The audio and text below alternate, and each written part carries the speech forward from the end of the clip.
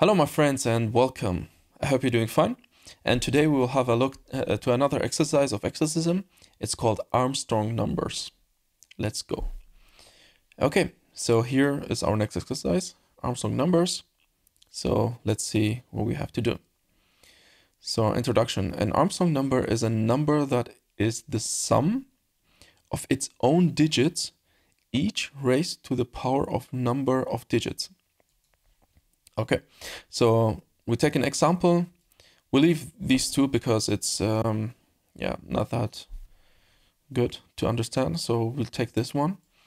So we have 153. It's three digits. So we take each digit. So we take 1 and we raise it to 3. So because we have three digits here in our number, so we will do that. So we take the 1 here first, 1, and raise it by 3, 5, 2, 3, 3, 2, 3. So each of these, and we get numbers like 1, 125, and 27. And then we add all of that together. And at the end, we get a number, it's 153. And if that number, the result is the same as the first number that we gave, that we had in the beginning, it's called an Armstrong number. So we see that 153 it's the same as 153, of course. So it's an Armstrong number. So if we take 154 and we do all the math, we see at the end we have as a result we have 190, and that's not an Armstrong number because we had at the beginning 154. So it's not the same. Cool, so this is what we have to do. And let's do it. So we copy this in the download. We go to terminal and we paste that in. Okay, so we downloaded our exercise. We copy this path and then say cd and go to the path. And then open first in lib the Armstrong numbers .dart, and then in test the test file. So then we have both files. Cool. So I'll make it bigger so you can see. And here as well. Cool. So these two are our files. So we see here we have a class. It's called Armstrong Numbers. And in there, we need to put our code. Cool. So let's go to the test file and see how our method and our what our method should be called, and what is the return type and the parameter type. Okay. So in here we see a lot of tests, and then one of them is here. So we see there's a final bool result. So our return type should be bool. And then Armstrong number is our class, as you see here. It's a variable from that class. So it's an object, basically. So, and then after that it says is Armstrong number. So that's our method name. I'll copy this. And in that method name, we have a parameter type of integer. So if you go down here, it's 5, it's 10, it's this one. So there's no there's no decimal numbers, so it's all integer. Cool. So we have bool as a return type, and then our method name, and our return type and our parameter type is int. And we call this number. Yeah, that's cool.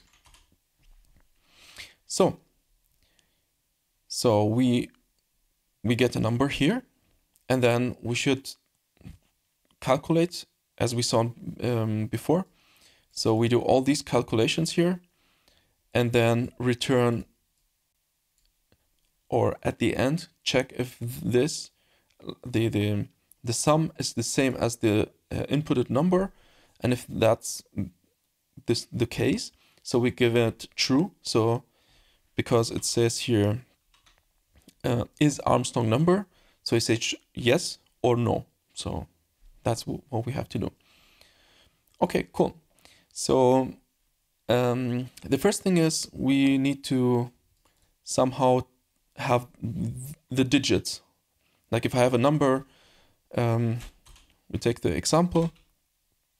If I have a number like 153, yeah. So if I have this, how can I split these basically and get these digits and not the whole number? Because a number is an integer now, and you have 153, so that's a number. That's it. So I'm not aware of a method or a function that can do that. So what we will do is to put all of this in a string, and if we have that number in a string, we can split it. So that's easier for us. So I'll say our variable should call string number, okay, and then we take number, and they say to string. So with this we have this number as a string stored in here. Okay, what we can do is I'll copy all of this, because if we go here in Dart pad, so we can make tests and test all of that in our in our editor we can't. And I will paste it here, down here. So just like this, make it format. Cool. So I'll delete this. Make it a little bit bigger, maybe. Yes. So I'll copy this one and say here print.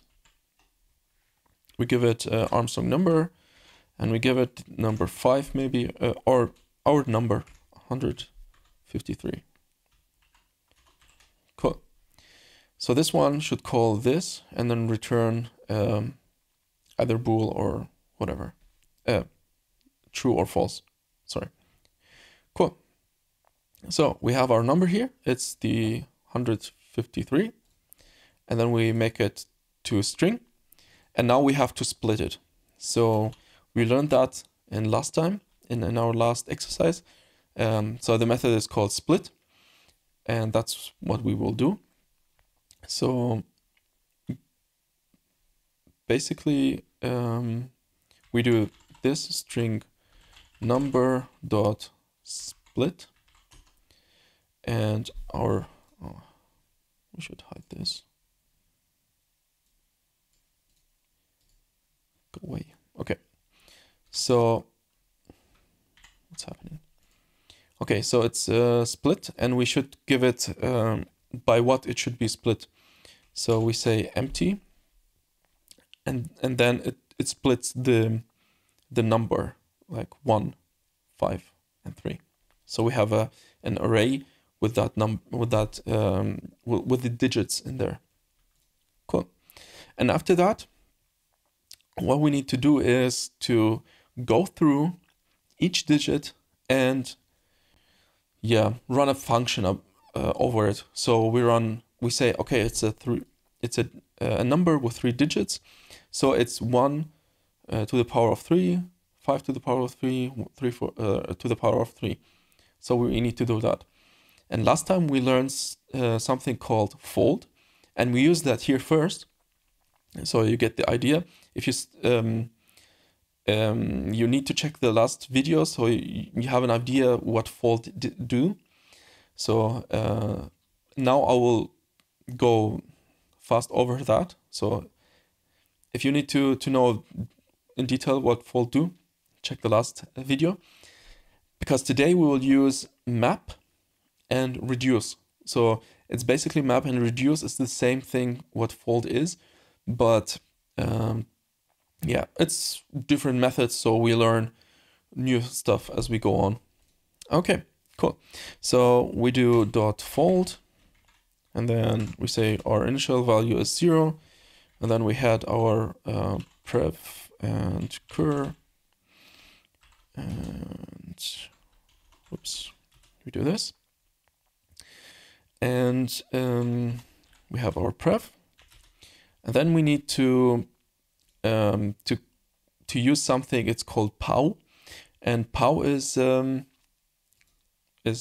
method that makes like to the power of something, and this one we need to import the library, and we do it by saying import, and we give it the library name. It's called Dart Math. So that's the library that we need to use the pow method. Okay. So after that we say pow, and then the pow, what does it need? So we have our number x, and then the exponent. Okay, so we have our number. So our number is now is a string number. So it's basically is the cur, but it's a string, so we can't do anything with it. So we need to transform now the string back to integer. So in that case we say int dot parse, and in here we need cur. So with this is basically you returning the string to an integer. Okay, so in pow we need now the exponent. And how do we get the exponent? That's also simple. We just say this number, the string number, and we count the characters, or we see how long that string is. So we say string number dot length. Okay, so this gives you the length of the string, and it's basically the length of our how many digits are in there. Okay,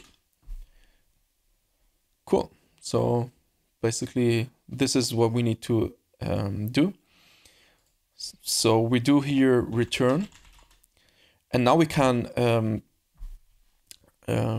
compare it to the given number, like this one, if it's the same as the number that we get at the beginning.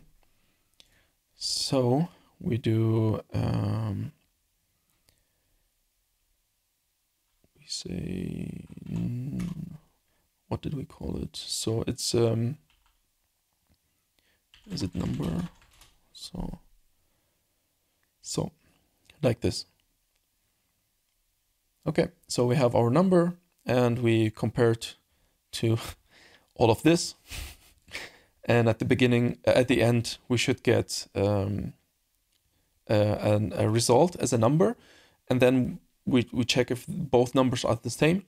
If it's the same, this will give you true or false. So you don't need to do like the ternary function, like here, yeah, is it true or false?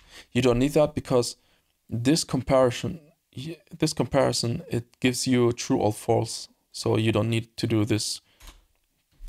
Yeah. Okay, so let's run it. So it gives you true, and that's what we're expecting actually to have. If we go back, it says 153. It is an Armstrong number. Okay, let's check 154. It should give us false back. So we'll do here 4, run, false. Perfect. And that's basically how we do it in fold. Okay, cool. So we'll do the same thing, but we will use not fold, but map. Okay, so I'll make another method. Let's call that bool is Armstrong number, we say here fold, with fold, okay. So we ignore this, and this one we call is number, so basically the same as our exercise. So at the end we copy paste and yeah, we do that. Okay, so it's an int number, and cool. So basically we need our stringed number. So is number dot to string. Cool. So until now it's the same as here, and now we'll use map. So what map does is basically so one by one. So we do here dot split. We need the split method again, and then we split it. Okay, so and now we say dot map, and let's check what map does. Okay, so map returns a new lazy iterable with an element that are created by calling f on each element of the iterable in iteration or order. Okay, so you get an what you get an iterable. So basically what it does, we have our splitted string, so map get that and go through the over each digit in our string. So and then it makes some and it calls this function, and yeah, basically how should I say it? So basically is we have our number, and our number is now a string, and we split our string, so we have a list basically, and we give this list to a map, and map goes over each list item, and then it does something with it what you want to do. So in here we need to say what should happen on each element. So and what we need to do is to say, okay, raise it to the power of something. So you get basically a list of integers, and then the next step is you see the list, but it raises to a power of something. Maybe we can do an example first. Okay, so if I have a list of integers, okay, so list, yeah, that's okay, and in this list we give it some values, so 1, 2, 3, okay, and now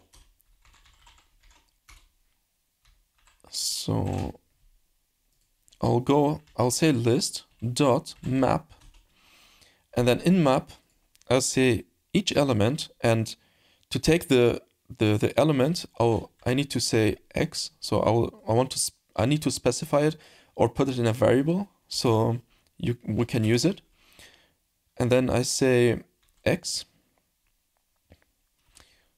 multiplied by, I don't know, 2, something like this. So at the end you have like 2, 4, 6, and so on. So if I print this, yeah, 2, 4, 6. So basically you have a list, you get the list, and you do something on each element. So in our case we take 1 by the power of 3, 5 by the power of 3, 4 by the power of 3. So at the end you get a list back, so you don't have it all at the end together. This is why we need reduce, but you get a list back, okay? So we go to no map, so, and then we say X, and then we say, so now what should happen? So basically everything what we did here, it should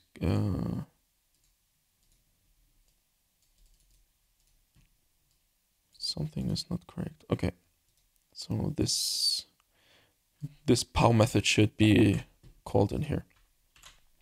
Okay, and we don't have cur, we have X. Cool. So this should be called. Okay. So what we have now is our number splitted.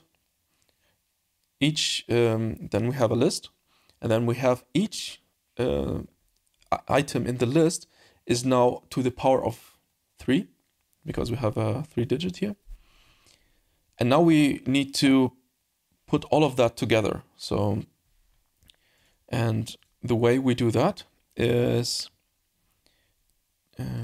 so let me see. So this is map at the end. So we do dot, and then at the end we see reduce. So let's do this like this. Okay, so it's easier to read. So we did map and then reduce. And in here we have A and B. Actually, it's the same as fold. So we have prev and cur. And we give it here prev plus cur.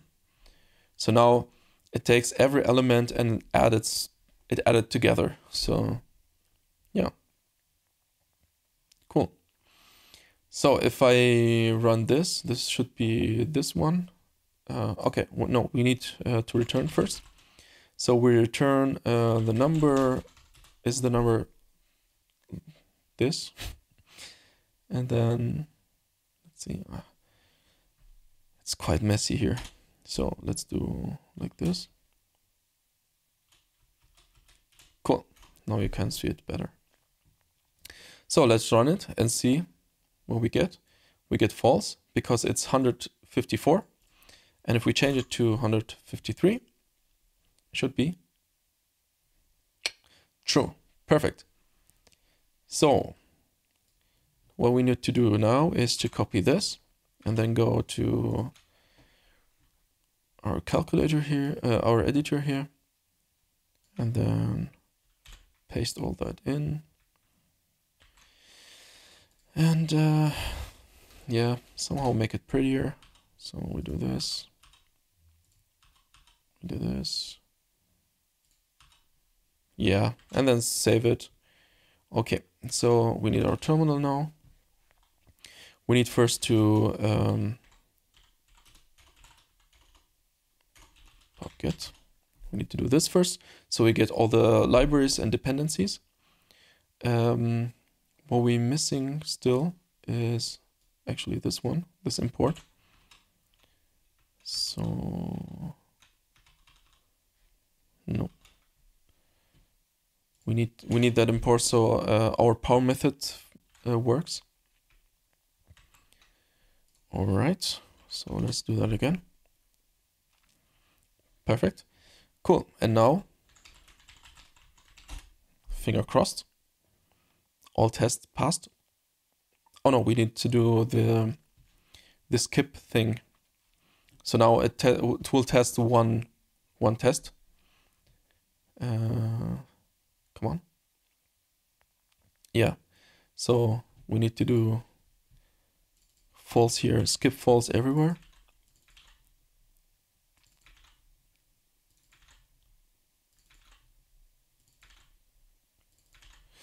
And here, so save this and then run this again. And at the end, it should say all tests passed. Perfect. Cool. So this is the Armstrong Numbers exercise.